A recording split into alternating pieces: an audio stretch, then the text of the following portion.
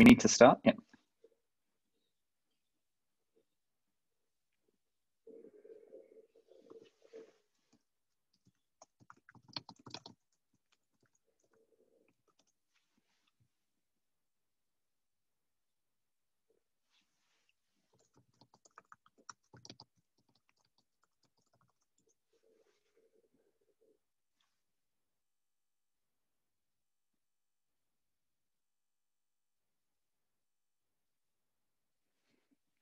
Welcome, everybody, to the second seminar of the Australian National University's Centre for Early Modern Studies.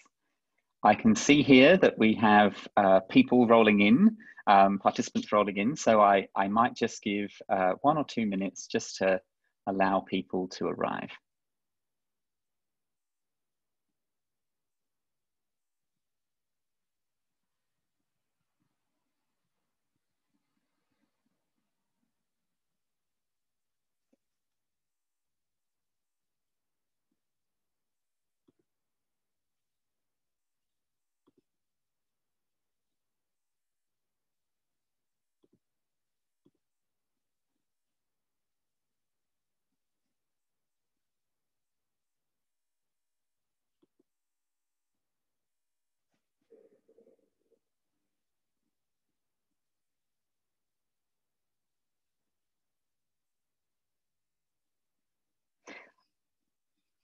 I think we better make a start. I'm keen to see these numbers ticking up. But as I say, welcome to the second seminar of the Australian National University Centre for Early Modern Studies. For those of you who don't know me, I'm Robert Wellington, a senior lecturer in art history and art theory at ANU. And I'd like to begin by acknowledging that the ANU campus is on the unceded lands of the Ngunnawal and Ngambri people. And I pay my profound respects to their elders past and present. I would like to extend especially warm greetings to any Aboriginal, Torres Strait Islander and other First Nations people joining us today. And I'm coming to you from beautiful Yuin country, which is on the New South Wales South Coast. And I encourage you all to take a moment to reflect on whose country you are on and to acknowledge the extraordinary contribution that Indigenous people have made to taking care of those lands. A little housekeeping before I introduce our speaker.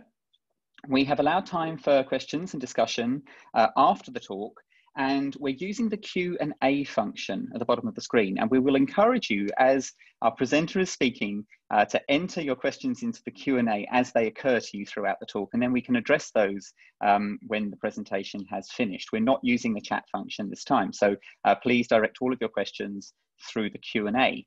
We're recording the seminar today, and we're going to share the link to everybody who's registered with Eventbrite. So if you have any friends or colleagues who couldn't come along today, but are very interested in this talk, you'll be able to share that link with them. So we hope that you will be very pleased to do so. And now it's my very great pleasure to introduce our speaker, Professor Robbie Richardson, who recently joined the English department at Princeton University. I think it was about a year ago. But as his Twitter handle, London Micmac, attests, Robbie was until recently based in the UK, where he taught at the University of Kent in Canterbury in Paris, which informed his interdisciplinary research looking at the interactions between Indigenous and European cultures.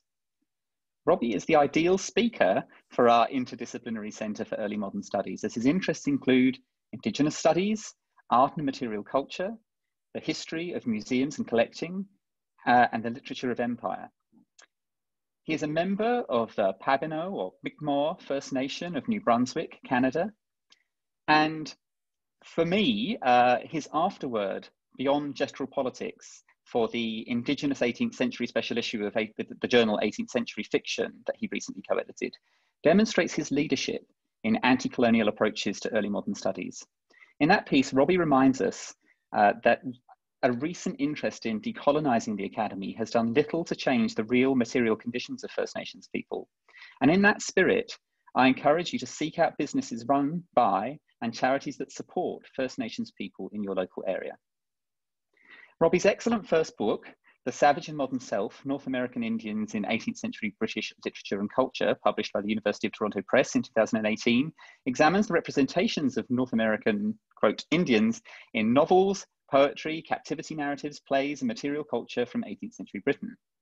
It argues that depictions of Indians in British literature were used to critique and articulate evolving ideas about consumerism, colonialism, Britishness, and ultimately the modern self over the course of that century. And I do recommend this book to you unreservedly. Today, Robbie is very generously sharing material from his next book project, which looks at the history of Indigenous objects from the Americas and South Pacific in Europe up to 1800, and the ways in which these materials and the epistemologies they represented informed primarily British understandings of their own past and present. His talk today is titled The Souls of Departed Utensils, Death and Indigenous Material Culture in 18th Century Britain. And although we can't see you all here on the screen, I know you will join me in warmly welcoming our speaker, Robbie Richardson. So over to you now, Robbie. I invite you to share your screen with us. Okay.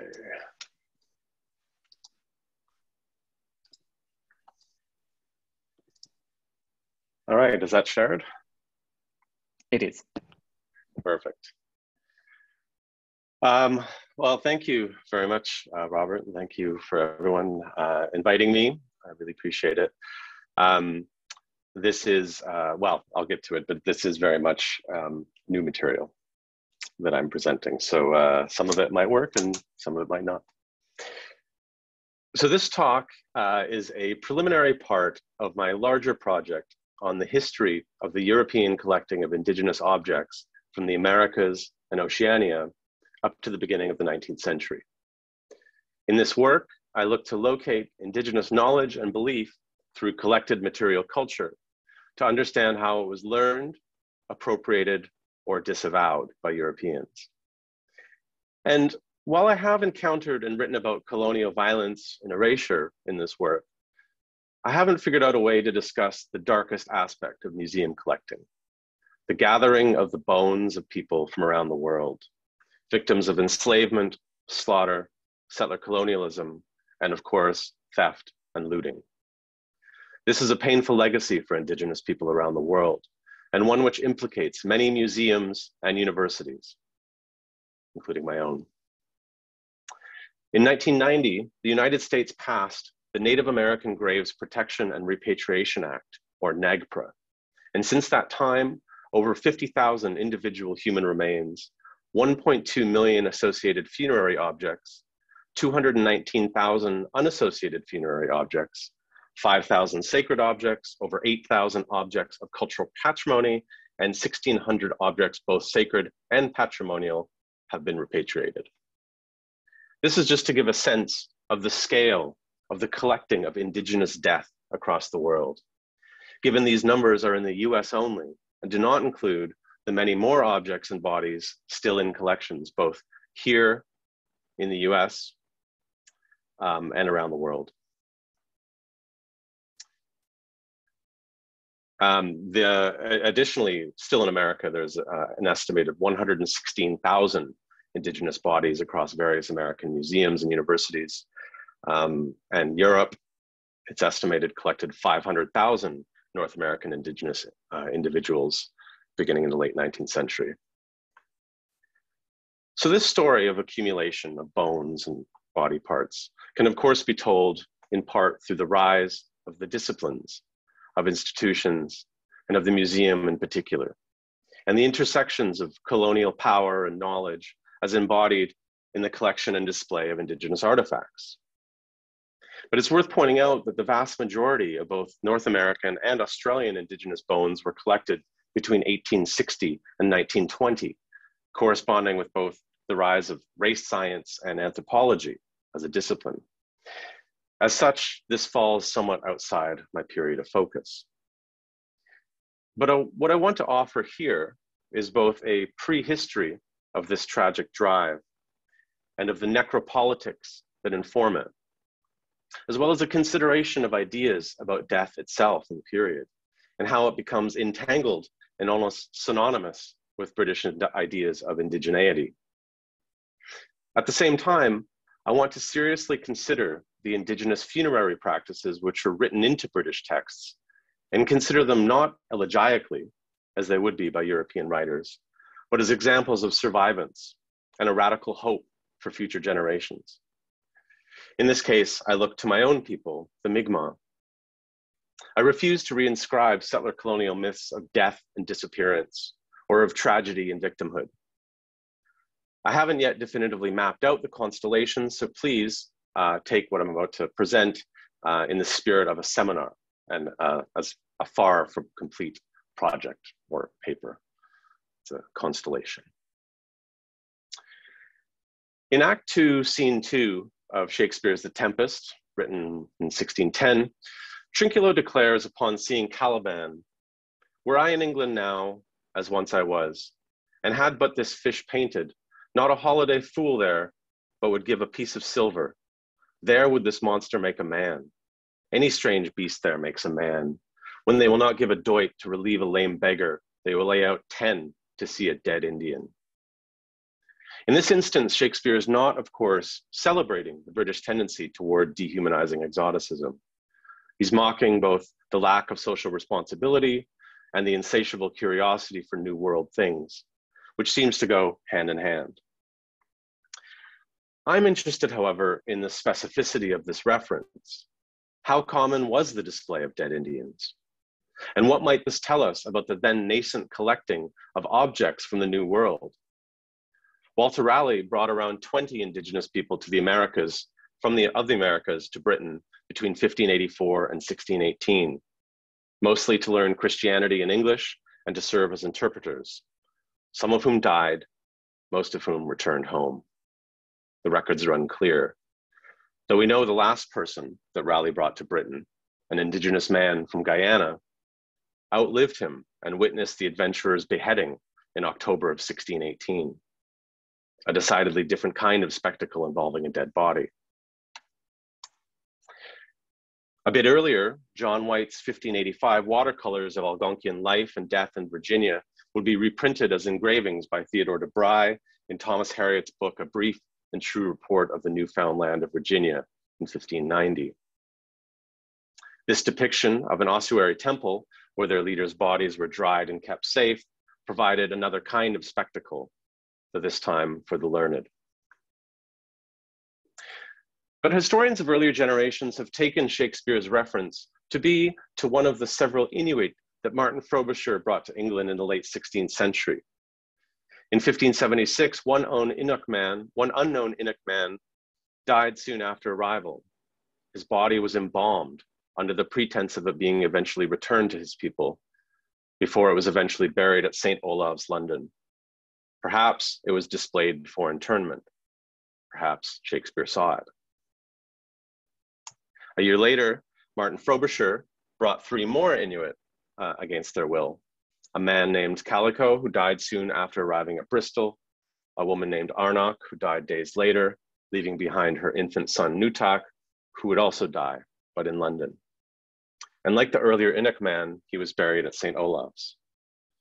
Thus, these early captives and others like them were brought to Europe as curiosities, and their bones, of little scientific interest at this stage, were collected in the undifferentiated mass of the churchyard. 100 years after The Tempest was written, the so-called 4 Indian kings arrived in London. These representatives of the Haudenosaunee, or Iroquois Confederacy, who arrived to petition Queen Anne for aid in 1710, are frequently discussed and known to scholars of the period. I can't really get away from them given my subject matter, so they come up a lot for me. They were painted in widely circulated images, and they also left behind a number of items, including moccasins, a tump line, and a ceremonial purging stick, all of which survive in Britain in the British Museum and in a collection in Yorkshire. Addison and Steele's Spectator number 50 took the occasion of the king's visit to satirize the English in a well-known letter supposedly written by one of the Indian kings. Swift jealously admired the piece and claimed to have come up with the premise in which the Indian kings encounter London life and describe it from their unpretentious and unaffected perspective. As such, they mock the pretensions of fashion, politeness, and party politics through the figure of the natural man, or as that would be later known, the noble savage. Less well known is a subsequent article by Addison in Spectator 56 in 1711. It begins, "The Americans believe that all creatures have souls, not only men and women, but brutes, vegetables, nay, even the most inanimate things, as stocks and stones. For this reason, they always place by the corpse of their dead friend a bow and arrows, that he may make use of the souls of them in the other world, as he did of their wooden bodies in this." While this may seem absurd to the rational faith of the Enlightenment Anglican, Addison notes, "Our European philosophers have maintained several notions altogether as improbable." He points out, among other examples, that the alchemist Albertus Magnus observed the effects of fire on a lodestone, which destroyed its magnetic virtues, and watched a certain blue vapor arise from it, which he took to be the, quote, "substantial form," that is, in our West Indian phrase, the soul of the lodestone. The essay continues that there is a widespread tradition among North American indigenous people that, quote, "one of their countrymen descended in a vision to the underworld." To find out more, he prevailed upon one of the interpreters of the Indian kings to inquire of them, if possible, what tradition they have among them of this manner. Addison's source for this observation and the sentimental story that follows it about a native man named Marathon going to the land of souls to retrieve his beloved Yaratilda are unclear. Editors in the following centuries assumed that Addison was referring to the immaterialism of his good friend Bishop Berkeley. I believe, however, that his source is the Jesuit Relations, the 17th century journals of French missionaries among the indigenous nations of Eastern North America. This version, this Orpheus myth in North American indigenous accounts, would appear across native nations with the rise of ethnography in the 19th century. But it first appears in Brebeuf's account of the Huron in 1636, and later in Lafitau and then Leclerc's accounts of their time among the Mi'kmaq. John Locke owned Christian Leclerc's Nouvelle Relation de la Gaspé from 1691, and notes in his surviving copy indicate, in Sarah Rivet's words, that he viewed the text, quote, "as a source of ethnographic information relevant to contemporary debates about matter and spirit." Given Addison's admiration of Locke and deep familiarity with his thought, it is unsurprising that he too would find fodder for philosophical speculation in the Jesuit accounts.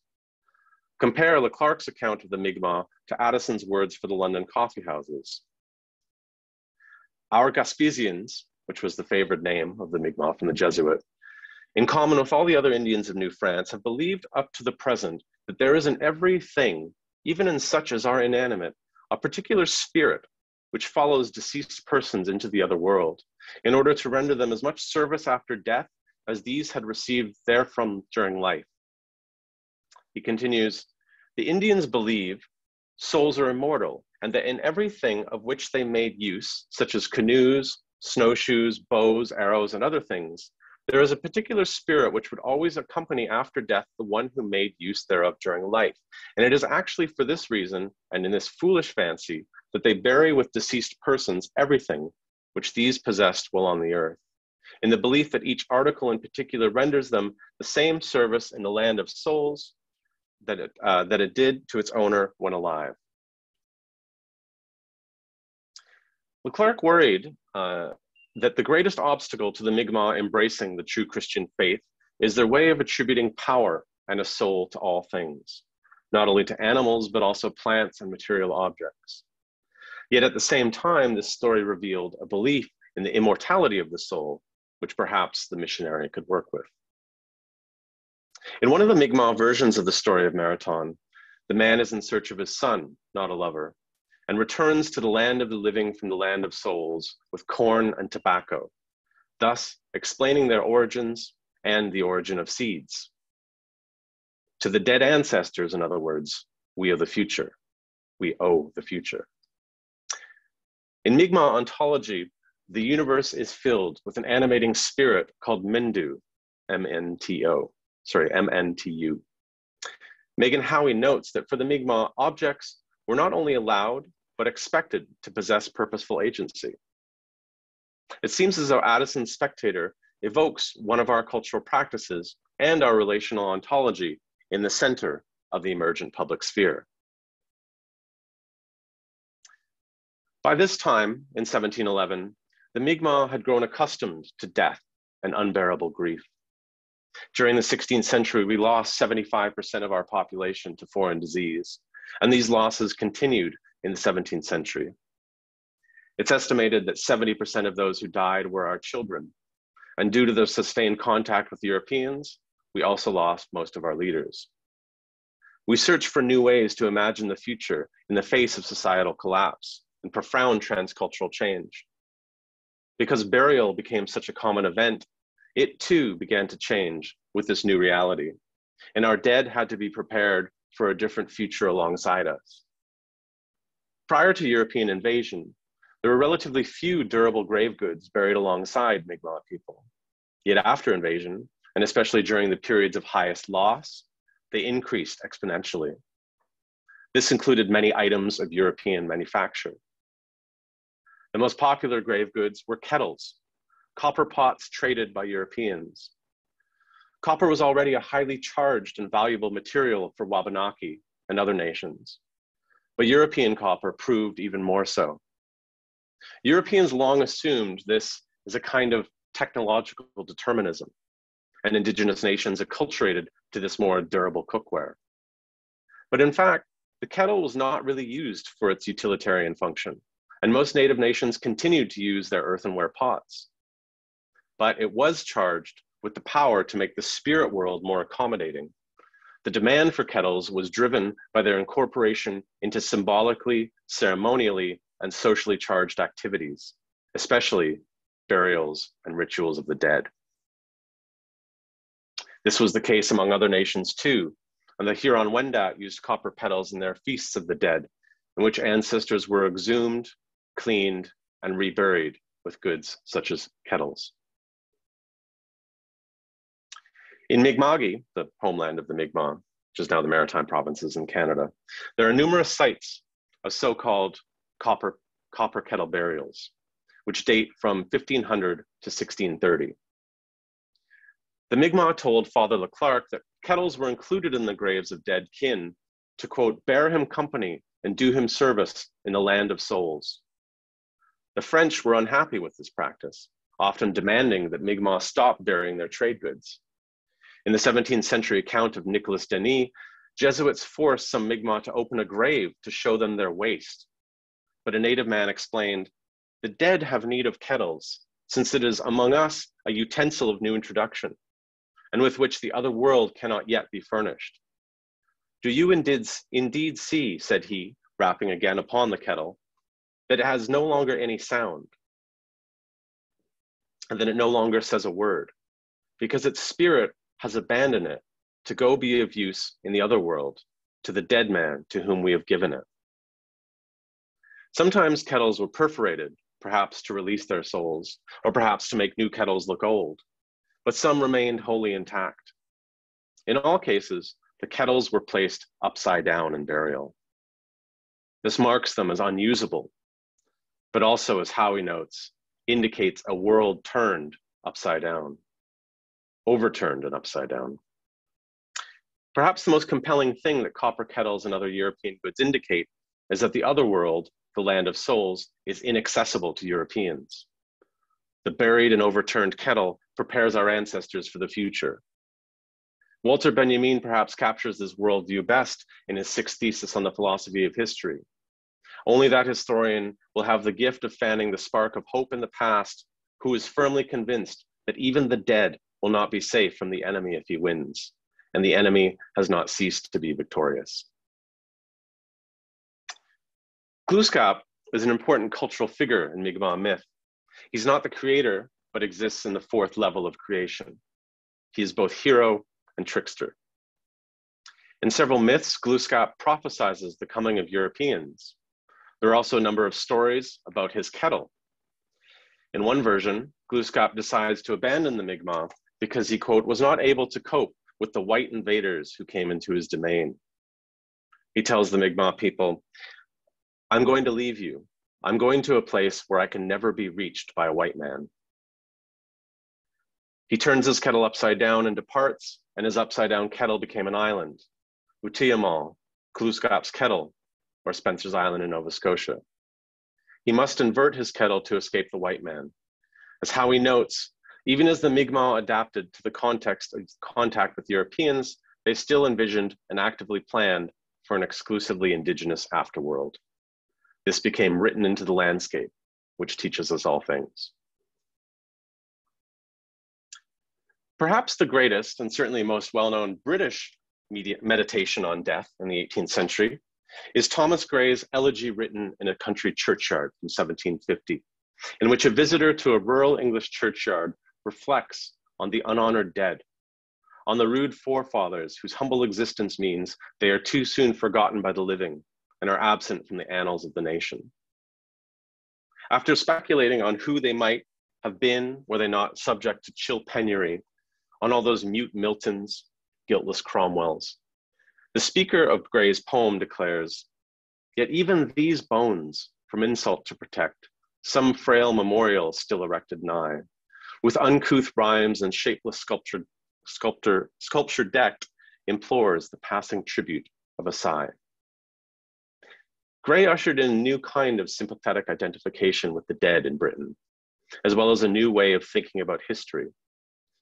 As Sarah Beth Grant argues, the poem seeks to answer the question, if great men no longer form the basis of writing history, then who becomes the subject of historical inquiry? Who possesses historical agency? And how is historical consciousness written? Or to put it differently, Esther Shore suggests the elegy expresses an idealized relationship to the dead, which seeks to enlarge the idea of a cultural inheritance beyond class and local boundaries. But from my perspective, a frail memorial and a passing sigh hardly seem the stuff of ancestral debt and repayment. Nonetheless, this poem would become, for a variety of reasons, one of the most influential for the next 75 years, as sympathy became synonymous with moral virtue. At the same time, the individual self became the border of existence. In 1787, colonial American writer Philip Furneaux's poem, Lines Occasioned by a Visit to an Old Indian Burying Ground, merges Gray's encounter with the dead with the earlier depictions of indigenous funerary practices. Oh, whoops.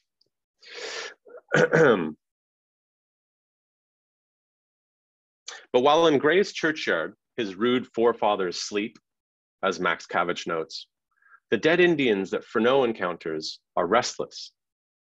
In death, as in life, they seem to lack a settled relation to the land, a shortcoming conventionally ascribed to Indians and used as legal justification for their dispossession.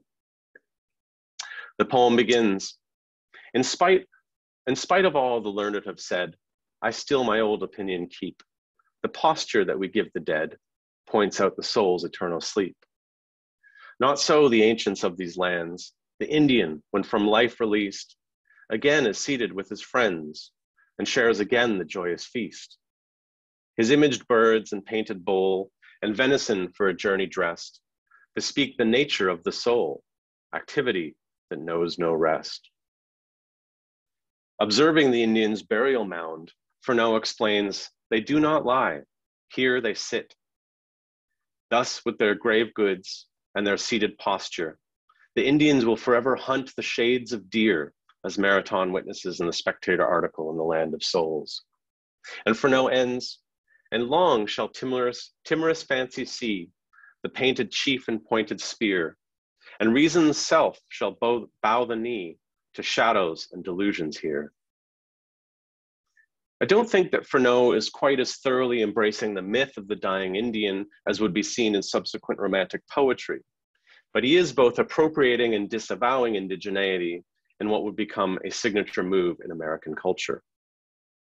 The Indian, as Sundquist suggests, in Furneaux is turned into a ruin in both aesthetic and moral terms. I would suggest this is partly enabled by Furneaux's uncertainty over grave goods, over the material culture of death, and the granting of souls to objects and beings. Yet it's worth pointing out that Furneaux does urge the reader, thou stranger, thou shalt come this way, no fraud upon the dead commit, perhaps addressing the plundering of indigenous graves and grave goods that was already then widespread.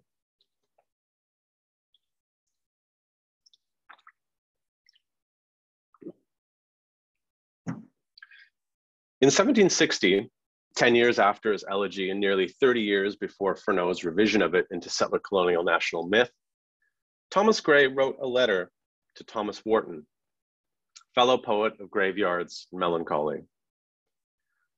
This was shortly after the much memorialized death of General James Wolfe in Quebec, famously painted, of course, by Benjamin West in 1770. Presumably, Gray had not yet heard the story that Wolfe, before leading his forces into battle and to ultimately his own demise, recited the elegy and declared, quote, "Now, gentlemen, I would prefer being the author of that poem to the glory of beating the French tomorrow." I mean, probably not a true story, but.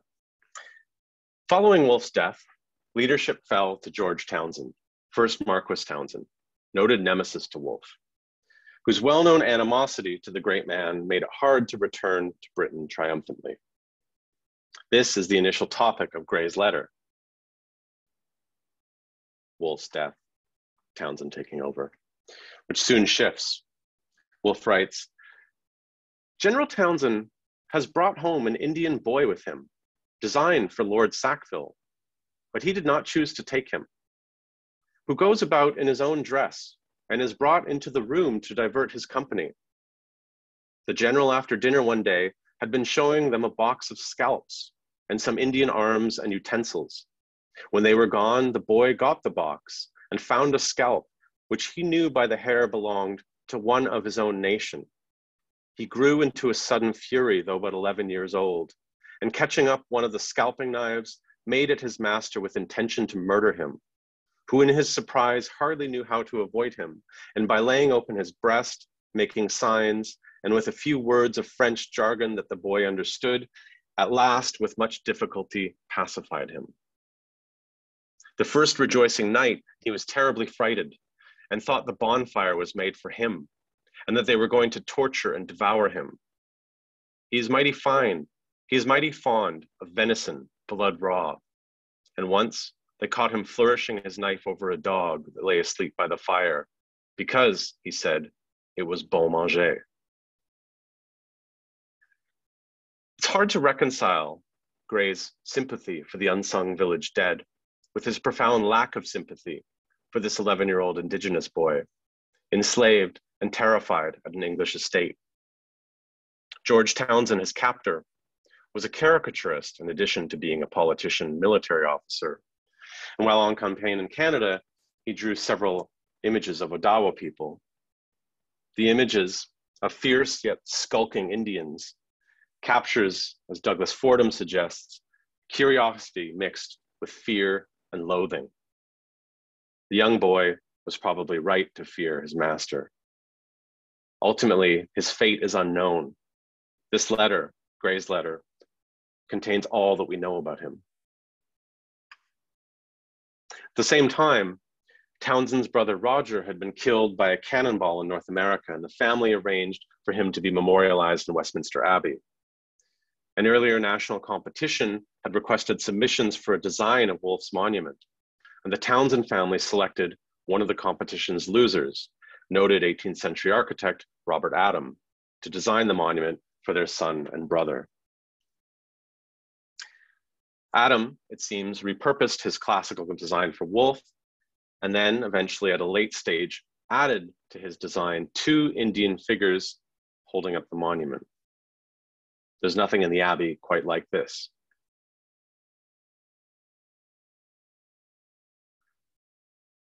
When I look at this, I wonder, who was the model for Adam's drawing and for the sculptures?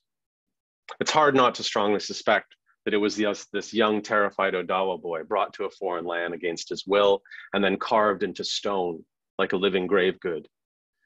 We can also see traces of Townshend's own pathological caricatures in their form and in the objects that adorn them. These objects, Fordham suggests, must have been carved from the actual objects in Townshend's collection, the same Indian arms and utensils the boy would rifle through one fearful day before finding a scalp. In his book, Bone Rooms, Samuel Redmond suggests, once the body becomes an object, it became a tool in scientific study and display. End quote. But what if it isn't just science, but a structure of feeling that turns the body into an object? Those who deserve sympathy and those who are outside its bounds are the difference between body as sacred and body as specimen. It's no coincidence, of course, that criminals' bodies in the 18th century were routinely given to anatomists. And it seems that the more systematic collection of indigenous bones begins in the 1760s, once theories of sympathy, as in Adam Smith, insisted that indigenous people simply don't have the capacity to feel the same way that Europeans do. In addition, through poetry such as Furneaux and the widespread popularity of the Indian death song as a genre among proto-romantic and romantic poets, Indian death became aestheticized and naturalized, an inevitable, if somewhat tragic, loss. The Scottish surgeon John Hunter became the most notorious bone collector in the 18th century and sought out as many specimens as he could find from around the world in his study of human variation. He was painted in 1786 by Joshua Reynolds, and in the open book behind him, there is the skull of a European beside that of an Indigenous Australian. It's noteworthy that this is before the first living Indigenous Australian would even visit Britain, when the Euroman Bennelong arrived in 1793 and stayed for 2 years. Unlike Indigenous North Americans, the bones of Indigenous Australians were collected almost from the moment of first contact. And while Hunter may have been the most notorious collector, it was the naturalist Joseph Banks who was the most productive broker for those who wanted bones. Already a prodigious collector of flora and fauna, as well as Indigenous material culture, Banks found himself to be the top patron of foreign anatomy. There are even instances of him arranging for graves to be dug up around the world for keen collectors, such as the early race scientist and good friend, Johann Blumenbach. In one case, Blumenbach desperately wanted the skull of a Carib chief before they disappeared as a people.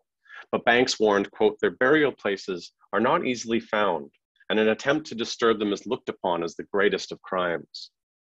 But through the Scottish botanist Alexander Anderson, Banks procures the skull for his friend. And as Paul Turnbull notes, this skull is one of the earliest records of the means by which indigenous human remains were commonly acquired for Western scientists until well into the 20th century. Blumenbach called his collection of skulls in Göttingen his Golgotha. And in his 1795 work on the natural variety of mankind, he sincerely addressed Banks, quote, for many years, have you spared neither pains nor expense to enrich my collection of the skulls of different nations with those specimens I was so anxious above all to obtain.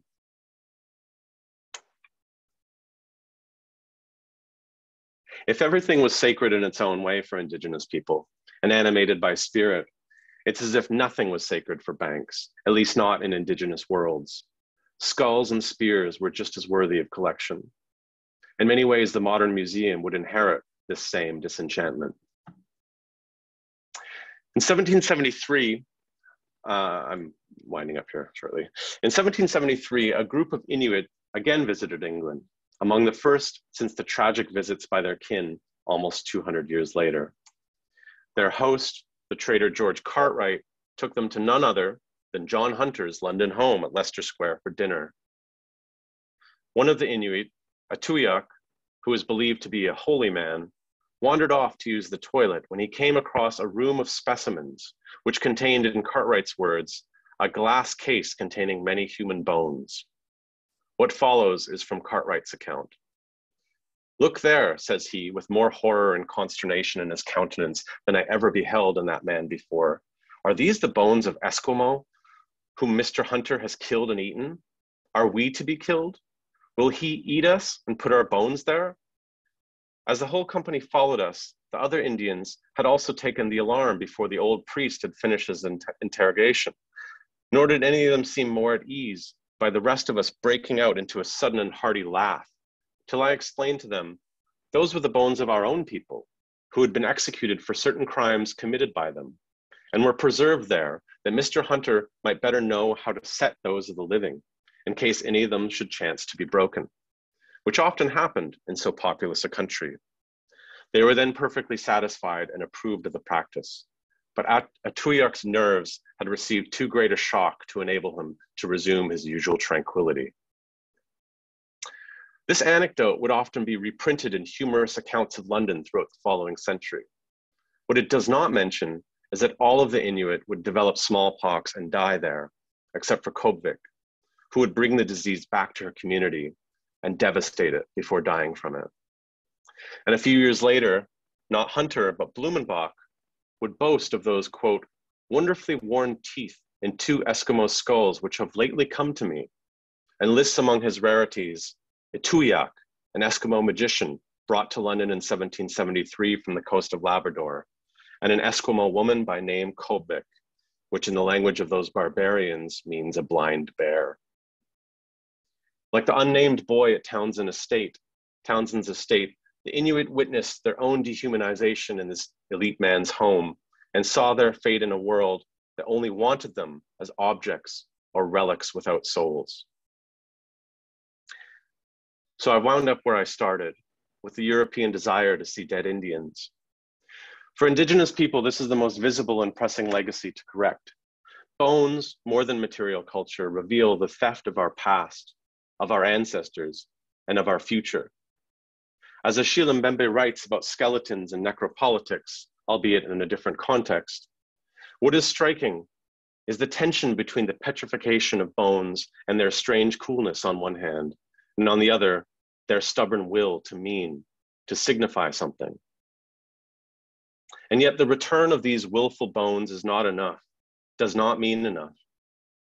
A couple of years ago, I was in Edinburgh, just after the Scottish National Museum returned two Beothuk skulls to Canada, which had been stolen from a grave along with ceremonial objects by William Epps Cormack in 1827. These were two of the last Beothuk people who by 1829 were wiped out by European invasion and disease.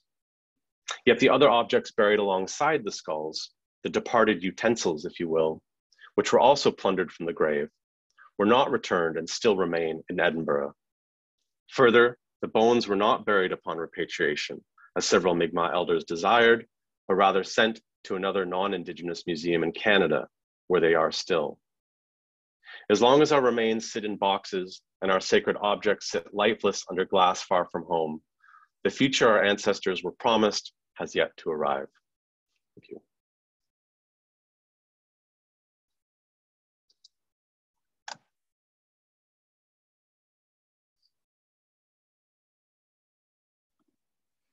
Thank you so much, Robbie, for that incredibly powerful and moving talk, and of course a history of trauma that you're bringing up there, which is has very pressing and urgent needs for address.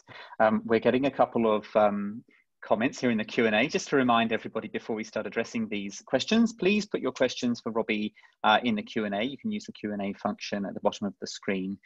If you would prefer to say your question live, you can raise your hand and we will unmute you, and then we'll be able to hear you, but sadly not see you with this webinar format. So Robbie, I think you can see the Q&A here. We'll start with a question from Talia Schaffer. Thank you for this fascinating and moving talk. It made me think about the 19th century fetishization of white women's dead bodies. Sarah Bernard posing in a coffin, women's bodies displayed publicly in the Paris morgue, the fetishized foot in H. Rider Haggard's She. This seems to trouble the division between subject and object that you bring up. The women are definitely objectified, but one thing I notice is that the indigenous remains are bone, whereas the women's remains are flesh. Does that distinction matter for how we read or how they understood remains? The skull in the museum versus the white face on the slabs of the morgue, the bones versus the bodies. Yeah, that's a great question. Yes, I think that distinction does matter. I haven't really thought too much about it in terms of sort of collection itself, but obviously there's a certain kind of embodiment that comes with flesh, with public dissection, with public display that is different from the bone, which becomes this sort of more obviously undifferentiated sort of object, if that makes sense. but yeah, that's a great question. There's definitely more to say about that. We have a couple of more questions in the Q&A, but I noticed that Christina Jarrett's hand is raised. I perhaps Christina would like to pose her question if we can unmute. Christina, have you lowered your hand?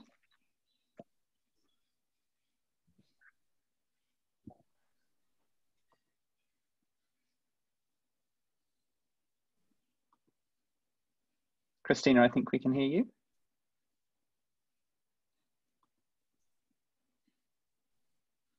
I said sorry, that was a mistake. There we are. Sorry, we've just got you, Christina, now. Thank you. Sorry, that was a mistake. My bad. I hit the wrong button.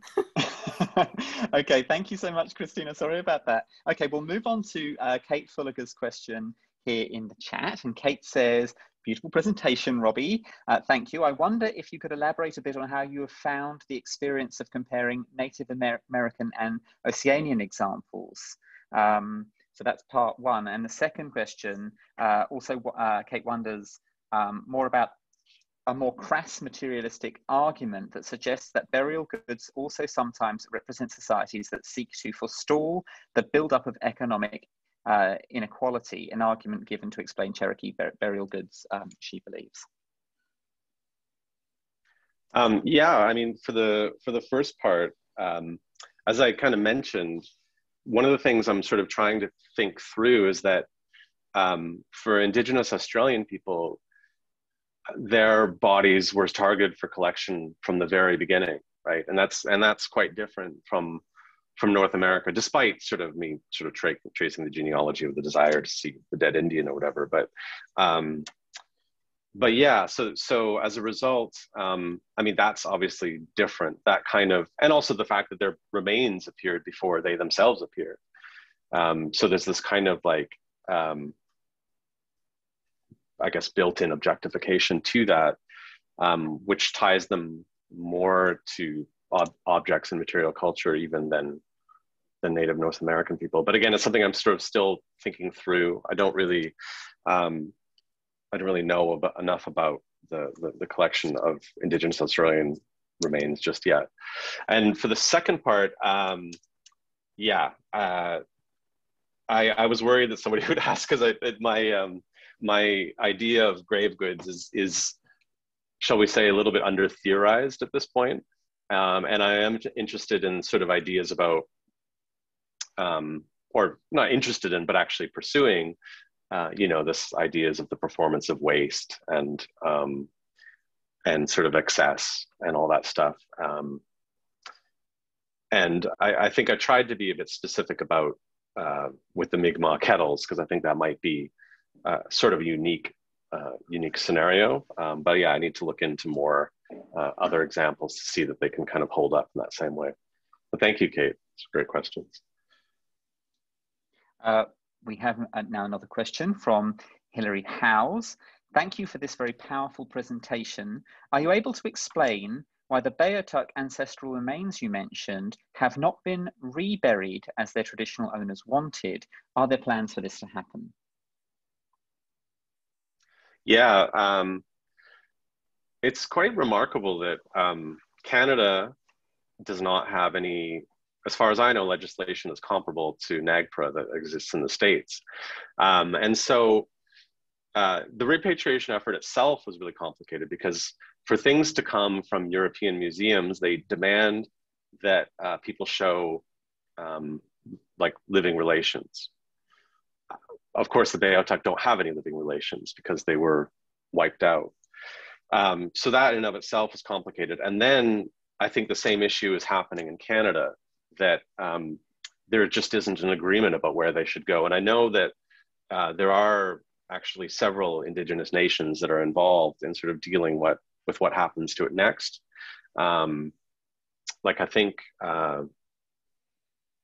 it's maybe Northern Cree. Anyway, there's other nations besides the Mi'kmaq that are involved in dealing with that. So I mean, I think that they will be eventually buried, but there's just so many, because there's no legislation in place for what to do with these human remains. They just haven't figured it out. I noticed that Kate has just commented here. Yes, I thought the kettles showed that burial goods are more often more than just an anti-inequality move. So she's just responding to that one. Great. Thank you, Kate. Our next question is from James Simpson. Is it fair to say that many European societies moved from banning dissection of bodies to a view that promoted the practice of giving one's body to science for dissection, and for bones to go to an anatomy museum? And that this led to the view that unenlightened, we'll put quotes around that, people didn't realize the value of their bodies for science. And so to the failure to recognize the destructiveness of not, apparently for another person's customs of honoring the dead. Yeah, I think that's probably fair to say. Certainly in the 19th century case, you know, you should give your body to science because you're so interesting to science. Yeah, I think that's true. But of course, I think that the reason for the collecting of European bones versus indigenous bones were very different.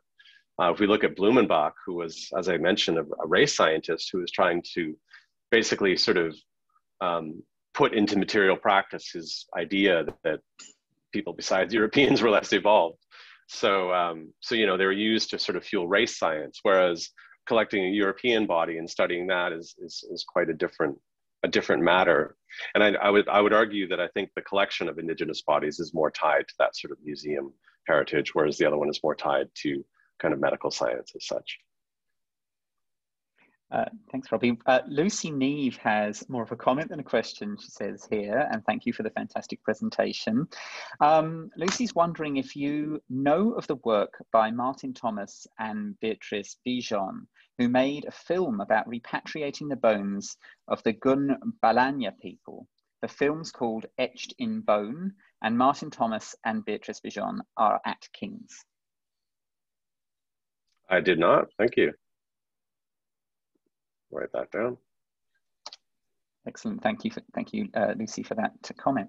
That's great, very helpful. Next question by Terry Hull.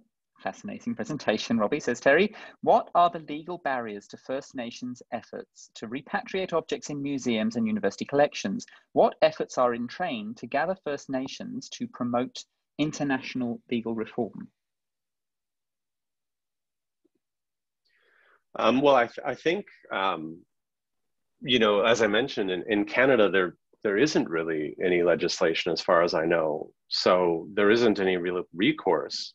And you have to then therefore rely on the sort of the good graces of museums, which typically is not going to happen if you want to repatriate something, particularly from, say, for example, the British Museum.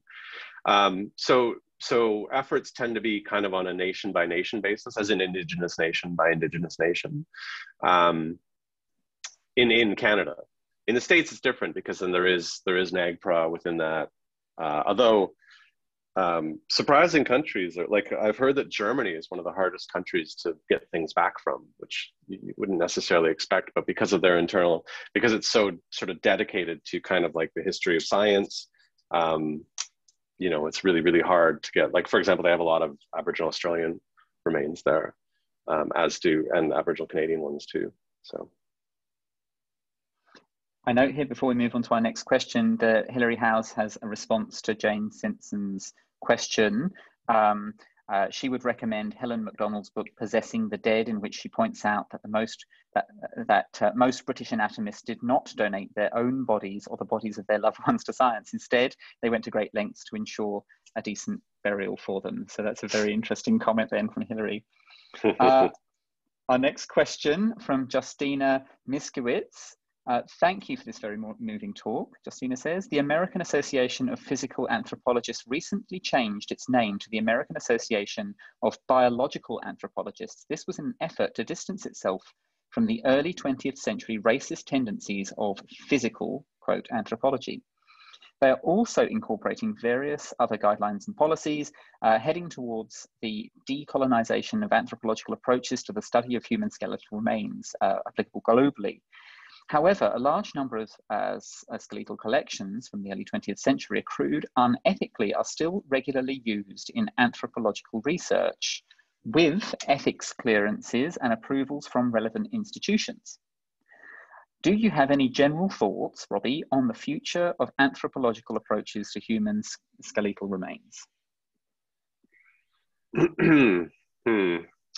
I mean, that's fraught, obviously. I mean, my general sense is that that if a nation wants their people back, they should get them back. But you know, I'm not a scientist, so I'm an Indigenous person, not a scientist. Thank you. Yeah, difficult questions there. I know Hilary House has a comment here about Germany. Germany until recently, and that may have been accurate, but there has been an enormous revolution in recent years, since approximately 2011, and great many repatriations of ancestral remains have taken place, as well as some returns of cultural material. However, it does vary between institutions. Most are regulated at a state level, and there's currently no national legislation compelling repatriation. So right, these things are evolving and changing.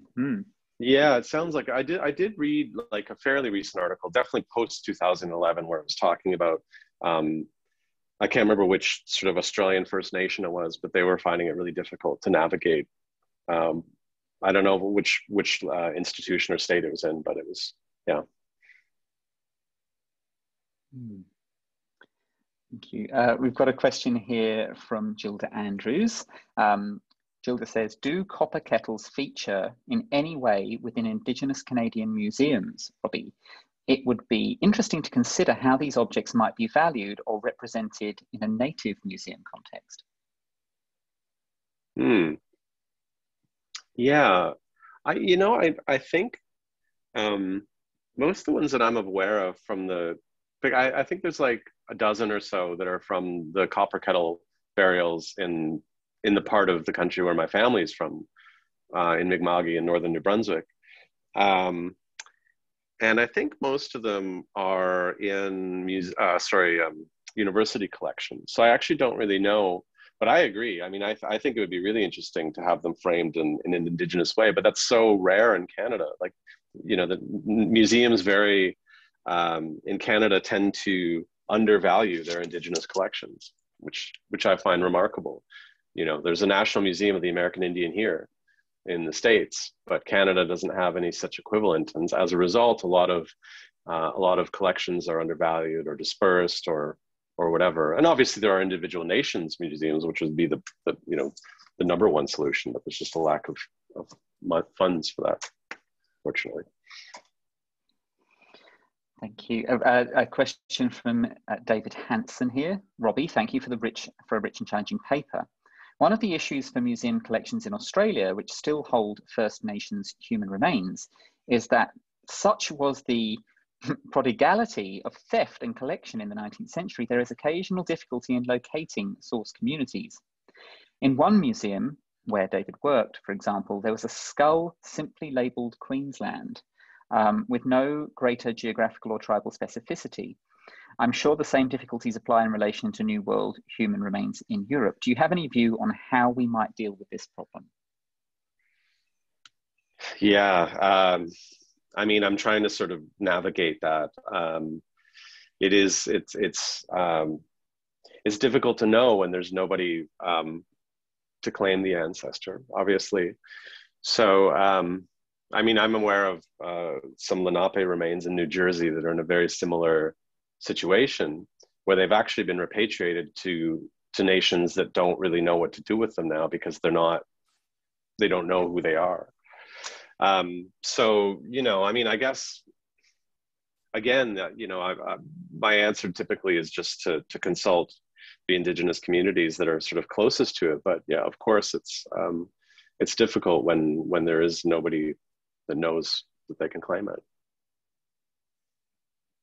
Yeah, this is a very vexed issue, yeah, and one that's not easily answered, I suppose, because of all of these complexities and obviously differences, I imagine, across the globe as well, and different attitudes in both Indigenous communities, but also in museums. We do have. Sorry, please. Sorry. I was going to say, but even within the indigenous world, there's a lot of different opinions about things, you know, like if somebody is a Medeoan, an Anishinaabe that follows the Medeoan faith, you know, they want kind of like everything returned and then buried, every object to be returned and buried. So, you know, there's a lot of variety, and then you can only sort of, it does ultimately seem to have to come down to the culture which sort of generated it, from which it was stolen. Yeah, I mean, we do have some time for some more questions, but I might take the liberty of asking you a question, if I may, Robbie. I was so interested in what you were saying about particularly the kind of the souls of the utensils, and I was interested in that relationship. It had these theoretical implications for me.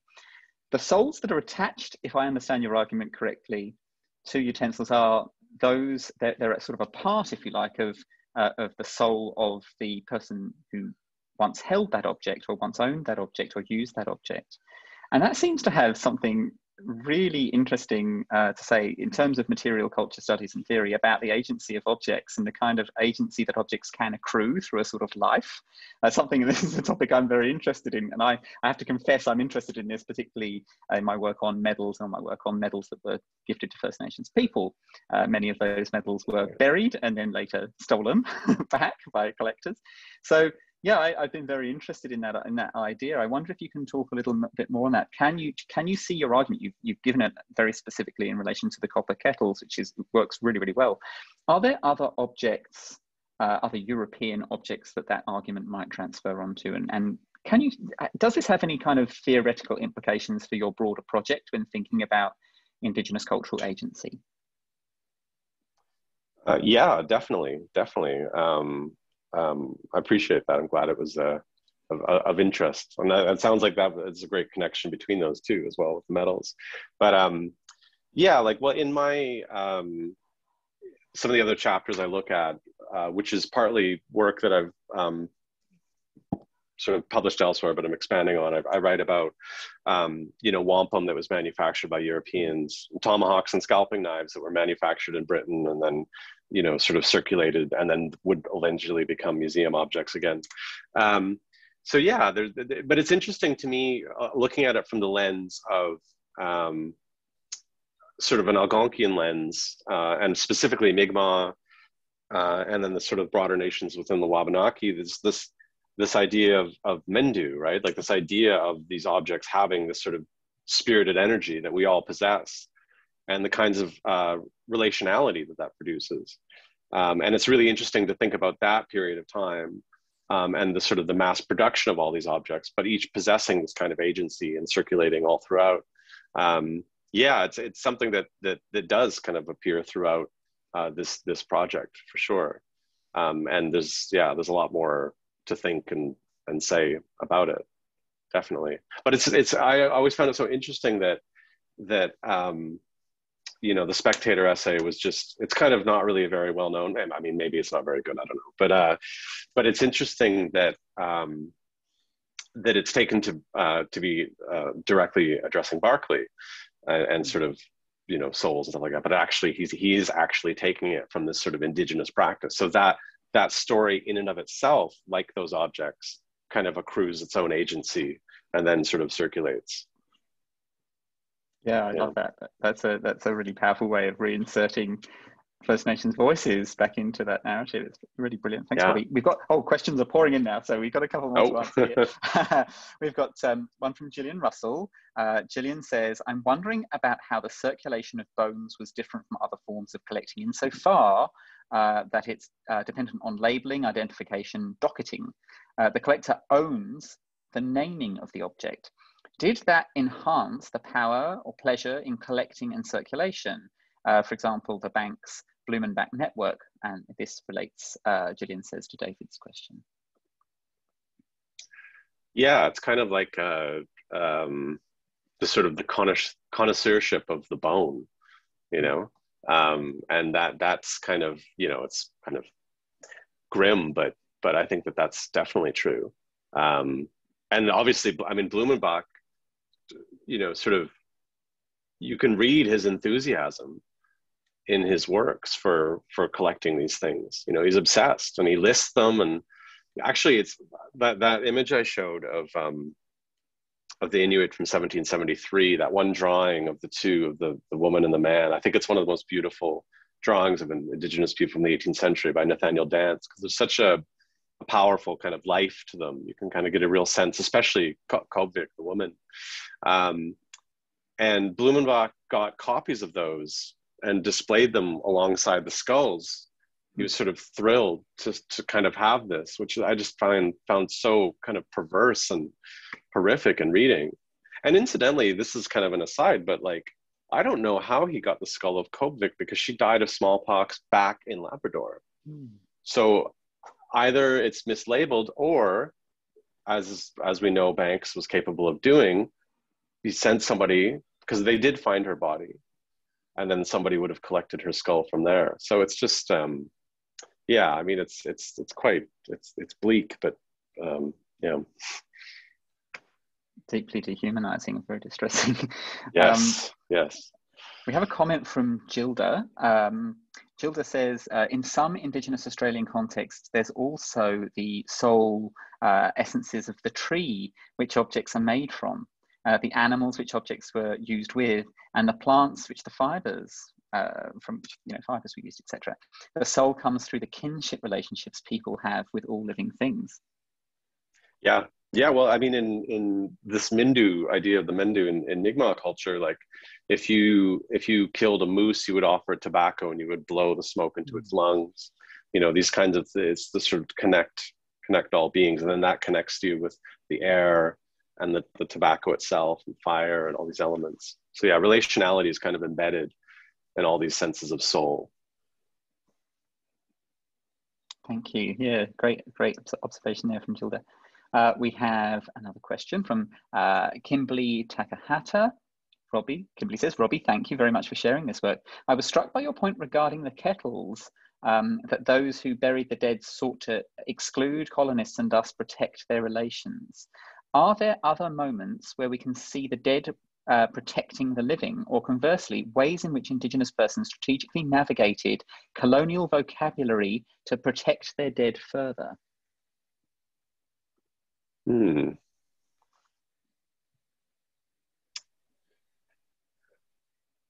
Further relations from what I said, I'm not really sure. I guess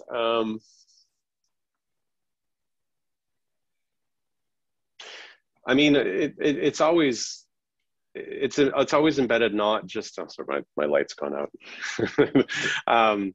Not only in material practice, but in language. So like, in certain Indigenous languages, the sense of futurity in the past never goes further back than 3 generations, right? So the ancestors are only ever, 3 days. So the ancestors are only ever 3 days away.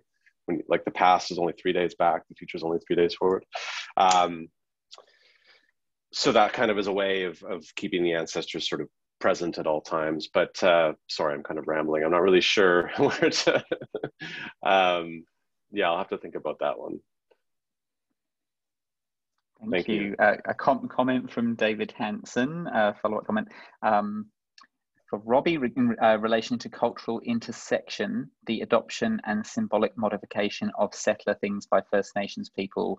He has here a citation: Robert Kenny's The Lamb Enters the Dreaming, Nathaniel Pepper and the Ruptured World from 2010. And it looks in a very interesting way at Aboriginal readings and symbolic uses of settler livestock, of sheep in this instance. So a good citation there for you. Thank you, David. Thank you. We have a question now from Monique Rooney. Monique says, I wonder whether you might comment on how you see the bleak or grim necropolitics of the collector more generally. How to think about it. I'm thinking about the theoretical orientation of your work with reference to Benjamin, but also about the collection as something that might be oriented towards posterity, that is, to viewers who exist beyond the life of the collector. Is the brackets post-enlightenment collector invested in the posterity, or immortality of their collection? Yeah, those are definitely very central ideas, I think, to what I'm sort of trying to get at, for sure. you know, a lot of it, this project was inspired by the times. You know, I lived in London for 8 years until quite recently, and whenever my Indigenous friends or family would visit, I'd take them to various collections of Indigenous objects. And I remember one time taking a friend of mine from Winnipeg, who was Anishinaabe, and he was just like, "God, this room feels like a graveyard," you know. And so I just sort of started thinking about the sort of collecting itself as this kind of, this sort of eternal life for the collector and eternal death for Indigenous people. So that kind of that kind of relationality, I guess, is something else that I've been thinking about, and the kind of sort of power dynamics that are invested in that kind of collecting. Obviously, most manifest in the body, in bones, in death. But yeah, there's definitely more there to think about too. Thanks. That's a great question. Robbie, you've been incredibly generous answering all of these very difficult questions. And I think many of these things are more ongoing conversations and things that can have a clear answer, obviously, and things that we will all need to work towards understanding collectively. I'd like to, on behalf of the Centre for Early Modern Studies at the Australian National University, I want to send our very, very most heartfelt thanks for a wonderful paper, which has really done credit to our burgeoning new series. And I'm sure I speak on behalf of all of the attendees today when I say thank you for a powerful, moving, and addressing a difficult subject that really needs to be aired. It really is now that a few people are saying thanks in the Q&A, but I do hope to extend an invitation to bring you to Australia, as I said privately before, and I really hope that we can see you and hear more of your work in context. And I know that colleagues from ANU who've been answering questions would be really delighted to have you with us too. So thank you once again, Robbie, for a very generous and wonderful talk, and for taking time out of your evening with the time difference over there in the States. And we look forward, I hope, to seeing you again very soon. So thank you very much, Robbie. Thank you so much. Thanks for all the great questions as well.